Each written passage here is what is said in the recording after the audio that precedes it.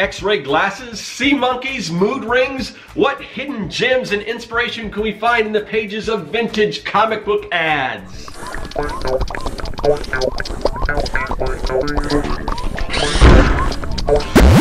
Greetings, people of the internet. I'm Scott with Serkworks Art Labs. Welcome, mad creators, to the underground laboratory where we create robots, aliens, zombies, and other imminent threats to humanity. We also create comics, and one of the things that I am creating for comics are some comic book tools.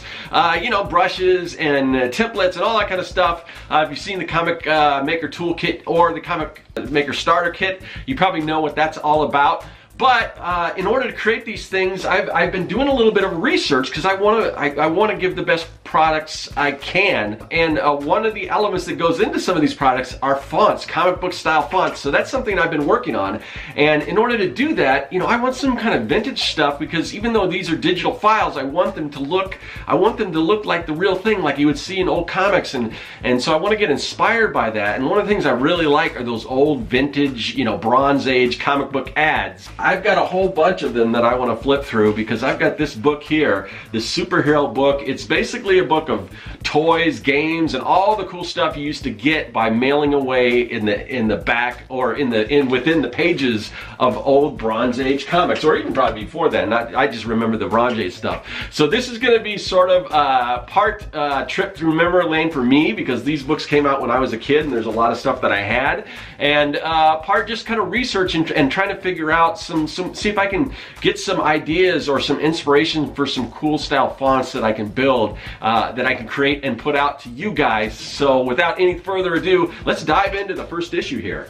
All right, so check this out. I'm a big fan of, you know, old kind of vintage comics, as I'm sure a lot of you guys are as well. But one thing that I'm doing right now is I've been heavy into doing lettering and sound effects and things like that because I'm building, you know, these products for comic creators that they can use. But I want them to look vintage. I don't want them to look like they're computerized, or at least, you know, something that you could convert easily. So, you know, to make look vintage. So that's some of the stuff I'm working on. But let me show you just to give you an idea. So this is actually an ad that I made. I don't know if you guys have seen this before, but I wanted, you know, I've got all these mad science supplies and I wanted to tie it into comics. So I thought it'd be cool to do like a vintage, you know, comic book style ad using all of my actual products and everything. So I wrote, you know, some awesome, you know, kind of cool, fun descriptions of them and everything and made it like a real ad. But what inspired me are all those old comic book ads, you know, where you send away from the X-ray glasses or, you know, the bodybuilding kits and all that cool stuff. So I recently found out about these things. Now I grew up in this time, but I had never seen these books, these superhero catalogs, which is just these ads. Now I found out about this through the Cartoonist Kayfabe channel. If you're not familiar with that, you definitely want to check that out. I'll try to remember to leave a link if you're not already familiar. But they always flip through, you know, they get all these old like 50-cent comics or whatever, they flip through them. Unfortunately, I had to pay a little more than 50 cents for these. If I would have went hunting, I could have probably found some, but I wanted them like right away as soon as I saw them. So I ordered them online. I think I got issues 1, 2, 4, and 5. I don't know how much they go into, but I'm missing an issue 3, it looks like. But these are all like all those old ads that you have, and I bought these because this just serve as inspiration for some of the comic book fonts that I'm going to be using. I've been designing, you know, fonts. I recently put out a font kind of combo called Jeepers Creepers. So that was around Halloween, and it was one kind of funky kind of Halloween sort of font and another one that was kind of spooky and everything. And it contains 4 different fonts. It's got like the outline version and the solid version. I'm working on another one now called Freezer Burn, which is sort of the classic like fire, you know, style font, and then a frozen font. But I want to keep putting these things out there. I want to keep designing these fonts. So I figured, you know, the best thing to do to get inspiration was to dig into some of these old comic book ads where there's a lot of comic book lettering, and I thought it'd be fun to show some of this off. I'm going to show some of these off, but I think I'll do a longer version for my patrons on my Patreon. But just to kind of give you an idea, let's kind of dive into some of these, and we'll take a look and we'll see kind of what treasures we can find. So here we go. So it's the superhero catalogs, and even the kind of the cover. I'm not, you know, this is something that I don't know you would find a font like that. But you know, but that's the kind of thing that I could look at, you know, see how it's got. I'm gonna get, you know, I might get super geeky here, but look at the width of like the E, how fat it is here at the bottom and right in here and everything. Something like that, you know, I think I could do sort of a modern type version of something like that. That might be fun. But anyway, let's look. But stuff like this, look, Galactic Goodies, and all this stuff is hand done. This is before we actually, you know, before there really were, you know, fonts, you know, computerized fonts and everything. But look at all that. That's all, you know, hand lettered.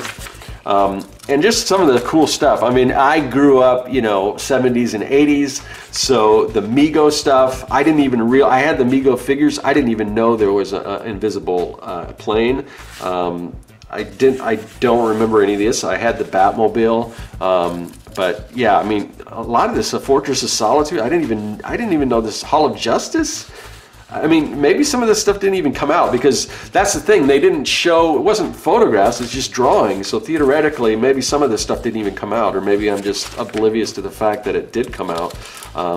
But you know, just, I mean, this is just kind of a trip through time for me. That I remember the old Happy Days Amigos, I forgot about those. But yeah, look at this, man.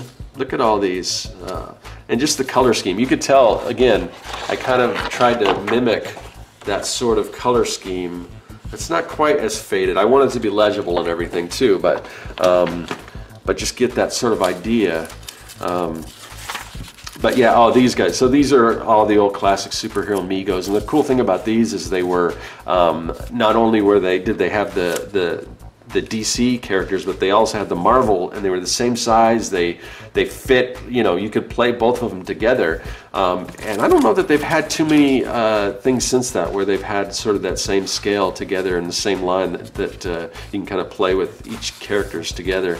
I did have the Spider-Man mobile. I remember that. I had the Batmobile. Even though Spider-Man, Spider Car, he never really drove that. So maybe some of this stuff did exist. But look at this. Oh man, the utility belt? You gotta be kidding me here. So this is kind of fun. It's, you know, some of these fonts are really sort of inspiring. Some of them, you know, just kind of, you know, basics or whatever. But there's just little things that you could look at when you're looking through all this. But look at all this stuff. It's just pretty amazing. Star Trek, of course, I remember all of those guys. I never had any of them. I kind of wanted them. I was actually, my parents liked the name Scotty from Star Trek, so that's kind of where they got my name from. I had this this phaser though, and it would project little images on the wall. I think that's the one I had. But yeah, I don't remember this thing. I remember seeing pictures of the Enterprise, but not whatever that is. Look at I think the Ernie and the Bert are a little off model there, not only with the style but the colors. There's a blue Bert and a yellow Cookie Monster. So back then, I mean, they didn't have, they just kind of had to indicate the colors, so sometimes they would get them wrong. I don't know if that was on purpose or just like ignorance, out of ignorance, but that's pretty cool. Yeah, some of this stuff, all the little Cracker Jack toys and stuff. Space 1999. Vaguely remember that. I may have had the ship, like a matchbook of the ship. Mighty Marvel Warriors. That's pretty cool. Hire a Hero. I wonder what that is. Each postage and handling. Let's see. Yeah. So. Of course, stuff like this, you know, all the, you know, the sort of the 3D effects they did back then.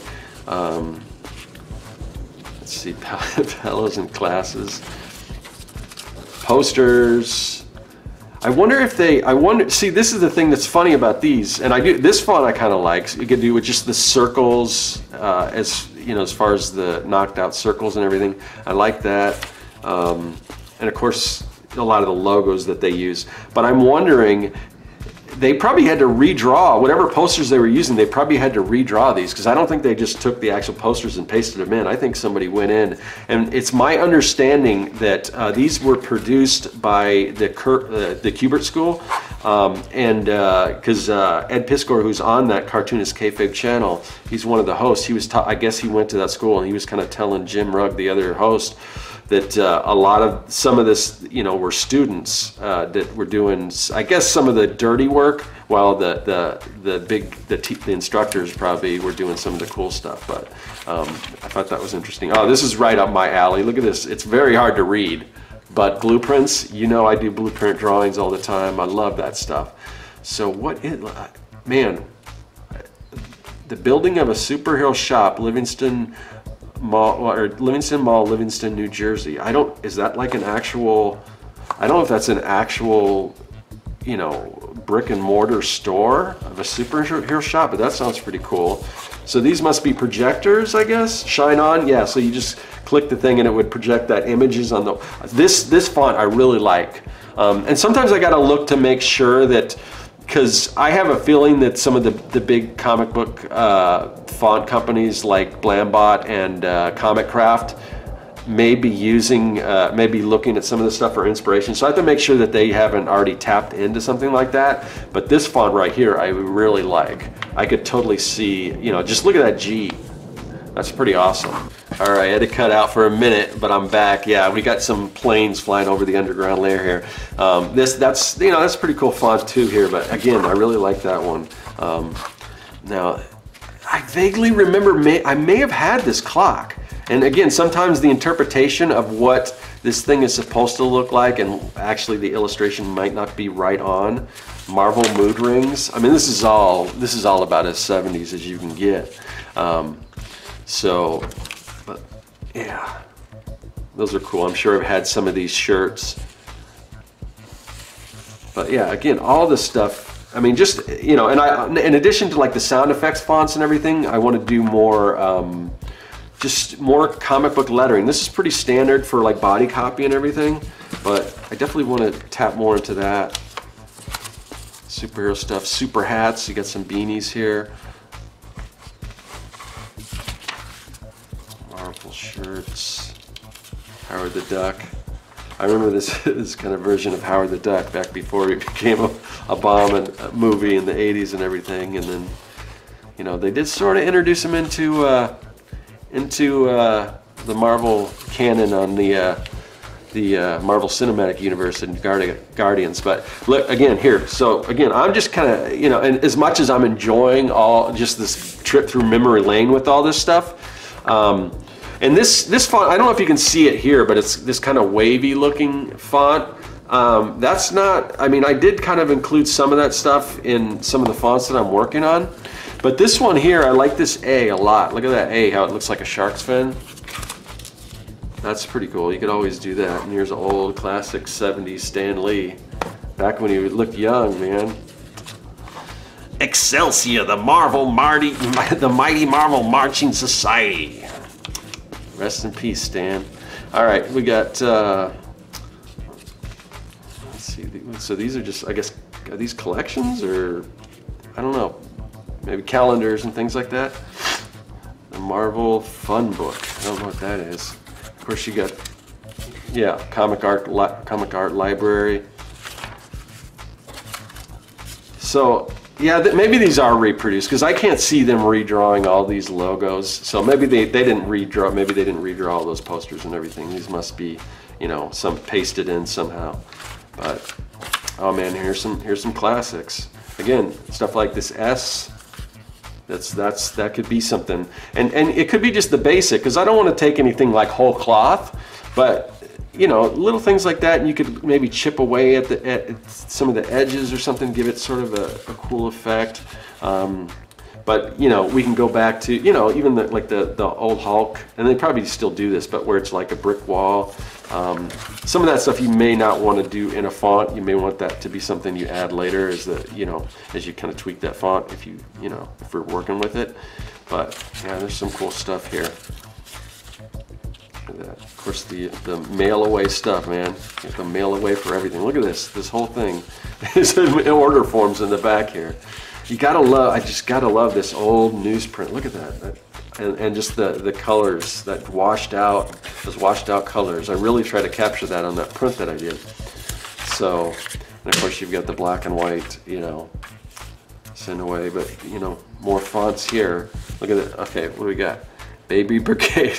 So this is almost like a Build-A-Bear, pre-Build-A-Bear looks like, where they've got like this little superhero outfits. Because I've got a little Spider-Man Build-A-Bear in the barracks over there, and he's got a costume kind of like that. That's what it kind of looks like from this. Again, you can't really be exactly sure what you're getting here because it's all based on illustration. But here you go, Super Friends. I'm a big fan of that. So I've got 3 more of these books that I'm going to go through. But I think, you know, I don't want this video to go too long. So I think I'm gonna make these other books. I'm gonna make these exclusive to my Patreons. But so if you definitely want to check that out, you know, you can find Serkworks on Patreon. There'll be a link in the description or at the end of the video. But man, it was fun going through this, and I think the more I go through, the more inspiration I'm gonna get. Even some of this, I mean, look at this, it's funny. Look at the mascot. I mean, isn't that the craziest costume? Look at it, it looks like he's sort of got an old, it looks like he's got a blanket for a cape, and he's got a gun, and like, I mean, this is nuts. That's a funny character design. But anyway, yeah, I guess he didn't make an appearance till issue 2. So I'm gonna crack this open for my patrons. But yeah, this has been fun, and be on the lookout for more fonts from Serkworks and everything as I get more inspired by all these old comic book ads. All right, so that's going to do it for issue number 1 of the superhero catalog of games, books, toys, and puzzles. And one thing I've noticed is this book changes names as it goes on. This is the superhero book, and then it kind of changes the superhero catalog, and the other ones don't say catalog up. This one just says the superhero book. They're all different, but I think they're all the same thing. They've all got the same crazy mascot guy and everything. But if you want to see me dive into some of these other issues I have, I'm going to be doing that exclusively for my Patreon. So if you want to go check me out on Patreon, there is a link at the end of this video and in the description. And hopefully I'll see you there. But if I don't, I'll see you on the next video here on YouTube. And yeah, that is all.